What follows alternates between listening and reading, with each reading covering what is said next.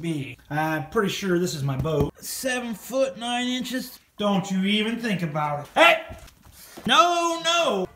So here's my Seahawk 2 boat, 7 foot 9 inches. Unfortunately, that got drug across a rock during my dredging season. So gonna have to do a better job making sure this boat does not get drug across any rocks. I do know though, once you take these things out of the package, you'll never get them to fold back to that size box ever again. So it's been a few plus days since I've done any video vlogging. So I've been working in the van here and getting organized, getting things wrapped up. I gotta do some work to my red truck. Maybe we should get the starting fluid out and do the old ether trick.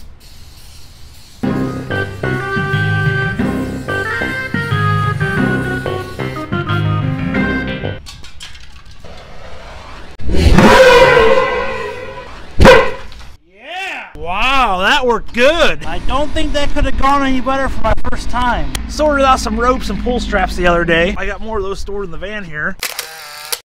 That's not gonna hurt anything. Still getting my garage space. I normally don't get into my garage every day. It's just nice when you have to get into it. You don't have to move 1,000 things. When I was living in the van, I said when I get back out living in the van again and staying in the van, there is no way in heck I'm gonna pack it down so much to the point where it's not comfortable. Everything has its space, and there gets a certain point when you can't acquire any more stuff, and that's van life. You gotta keep what's most important to you, and the rest of what's not important to you, you gotta get rid of it.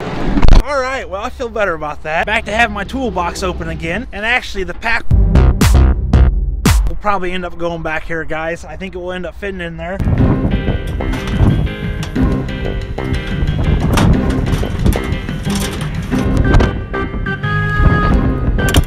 Oh, well, unfortunately, I do not think that is gonna work. What was I saying earlier about not having to move 1,000 things to get into my garage space? Still getting my garage space. Well, there's my backpack and my hauling pack. So that might be my solution, guys. I might just have to move that off the top of my garage space whenever I want to get into it. But at least it's one pack and I can just grab it. Alright guys, here's the backpacking tent. A little windy out. I just got a couple stakes in there right now just for a temporary deal. But it's got this cover right here. It's got a little area right here to put a backpack and then crawl in here and put the sleeping pad down, sleeping bag, and that's what I'm going to call home when I'm down by the river. So it's nothing crazy, but it's good enough to crawl in after a hard day of mining and get some sleep. What's up guys? Monday morning here. We're going to get some rain today, scattered showers, but I hope you guys are getting your week started off right. So you guys that have watched my review video, you already know all about this. This is my Angus McCurk sluice box. You can kind of see some of the blemishes on there. Anyhow, I didn't really want to be that guy, but I sent them an email last night and they got a hold of me this morning. Surprisingly, I woke up and checked my email and they had already got back to me. And well, they told me to send some pictures and stuff, so I went ahead and sent some pictures to them. And check out this, guys. Yesterday I was strapping it down to my backpack and that piece right there broke, which isn't really that big a deal. It actually kind of looks like that whole piece right there could come off right there in a straight line, if you see what I'm saying. Long story short, the box got sent to me brand new. What I said in my email last night was I used to have the old model of this box, the gray color.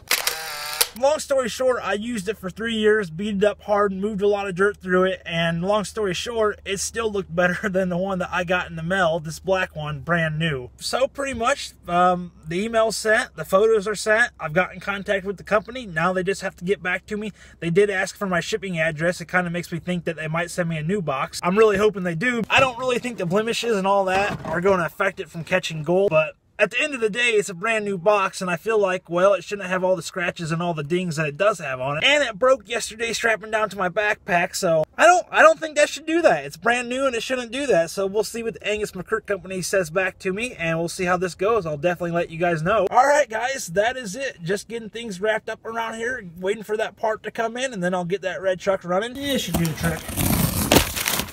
All right, here she is. The van is pretty much ready to go. I mean, I got a couple other things in here I could do as far as reorganizing, but I just have to ask myself, am I fine with the way it is, or do I want to go ahead and change it? So making a couple of those decisions and just waiting for the part for the red truck to come. But as soon as the part comes in, I'll go ahead and get that on and get the truck running again. And that will be about it, guys. I'm getting close to turning the key and heading back to Gold Country. So we are getting close, guys.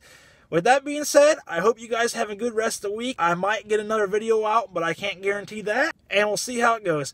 Alright guys, that is it. And I'm going to leave it at that. Thank you for tuning in. And I'll talk to you guys in the next one.